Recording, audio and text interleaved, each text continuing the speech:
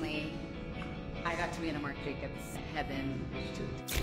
It was something that I worked for a really long time. And you might have seen in one of the photos, I had some orange in my hair. This is what we used in the Heavn Marc Jacobs shoot. Brian threw it in my hair on set. I'm gonna sort of show you my version.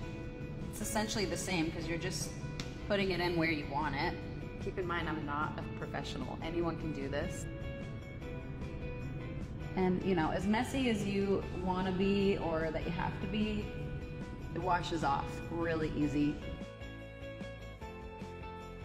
If you see any little bits, you know, little clumpy deals from just the product, you just comb those out. But the cool thing is, like, when you're done with the styling and kind of brushing it out and getting it exactly how you want it, it really feels like my hair. Like, this is soft.